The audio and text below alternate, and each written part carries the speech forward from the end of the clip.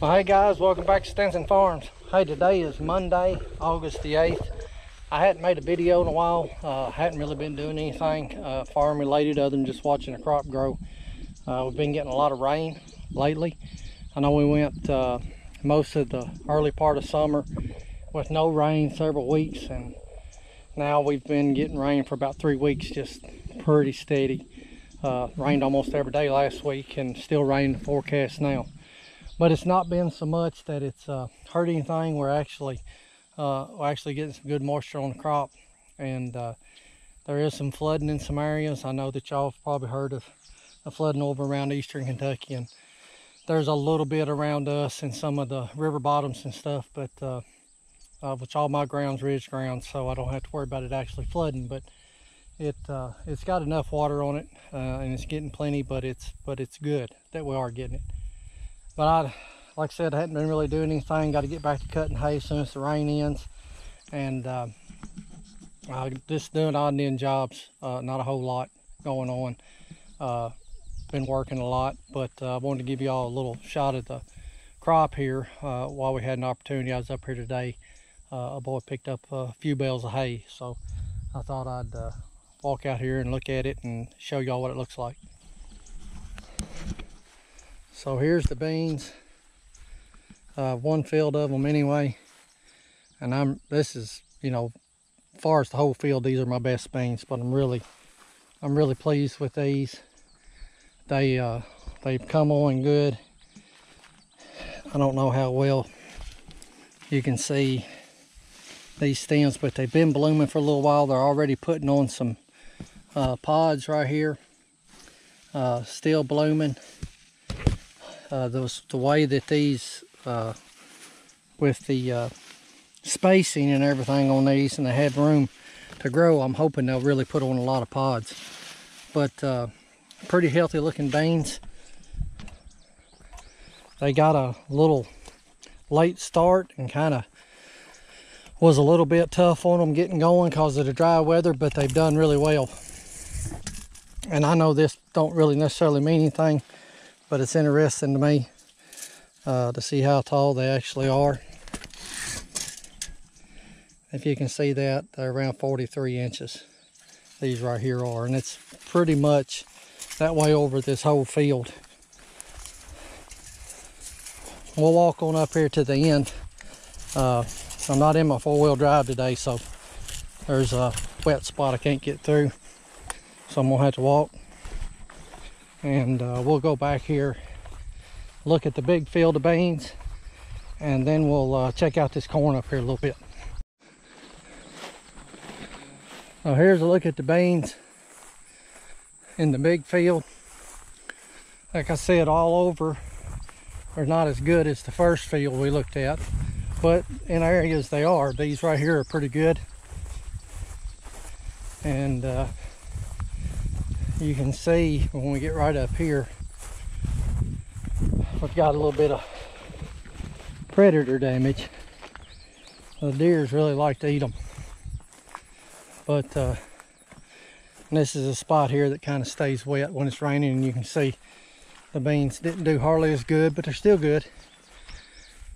And I don't know if you can see out there or not, but I've got some water hemp growing. And a couple of spots, it's patchy, it's not very big spots in the field. But when we sprayed the residual that we sprayed with, when we put it down, it didn't get any rain for like 3 weeks.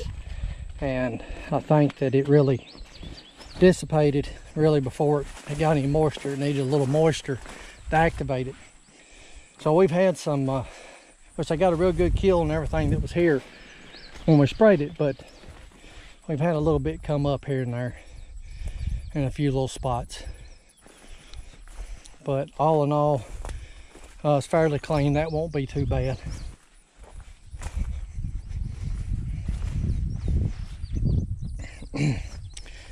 And here is an example of what happens when you spray drifts. I'd planted the beans, they weren't up yet, but I sprayed the corn, and I was really careful not to get into the beans, but I sprayed with atrazine, was the residual that I used, and a little bit of it drifted over here, as you can tell, and there's no beans. So you don't want to spray your beans with atrazine.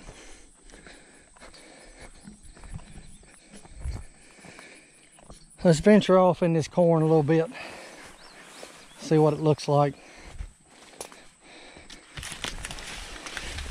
It's looking really good. I'm really pleased with it all over. You got some rain just in time, right before it started silking and tossling, and it's come on and done good. This is an ear. I'll get an example of what ears look like on it. Pretty healthy looking ear. I have checked some of them, however, and you can see the evidence of the dry weather. You can kind of see it just a little bit on this one. If you can see this spot right here, all the rows didn't fully fill out with a full kernel, and a lot of that has to do with the dry weather and stuff. But all in all, I don't think we got hurt. But I'm very pleased, very happy with all of it. If somebody could tell me, because I've never seen a lot of this, look at this ear right here, and this on it, it looks kind of burnt, dried up. I'm seeing a lot of that on the shuck. It may be dry weather, it may be a fungus, I don't know. It doesn't really seem to have affected the ear or the kernels. This one's kind of a mild one compared to a lot of them. If I can find one, I'll show you. But it's almost like the ear on some of these tried to outgrow the shuck, and I don't know what caused that. I just don't know. I'll find one and I'll show you here in a second. All right, so here's kind of an example of one. It did, you know, the kernels on the end look bad, but that's been sticking out of the shuck. It's a good ear of corn, and all in all, it doesn't look too bad, but I just don't know what caused that. I don't know if that's the dry weather. And most of these that look like this, you see them on the edge of the field where the sun hits it. You get out in the middle, and it's more like what I showed you a while ago. It don't really appear that way.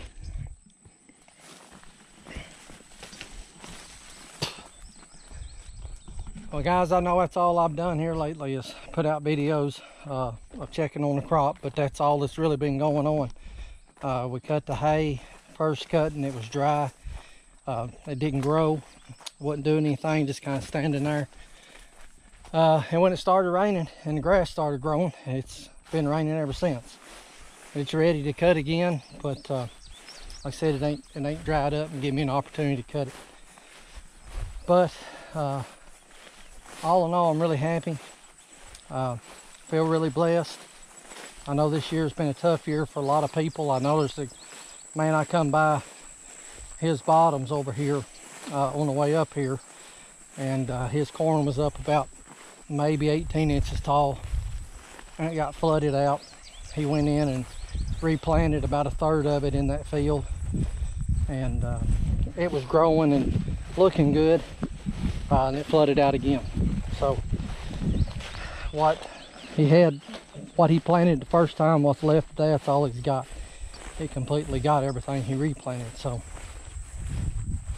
it's been a crazy year, and I know it's been a tough year on a lot of people. But anyway, guys, thank you for hanging around. Thanks for watching. I appreciate the continued support, and I'm really thankful that you're there and you're interested in what we're doing. So guys, until I'm doing something better, hopefully hay or something, we'll see you next time.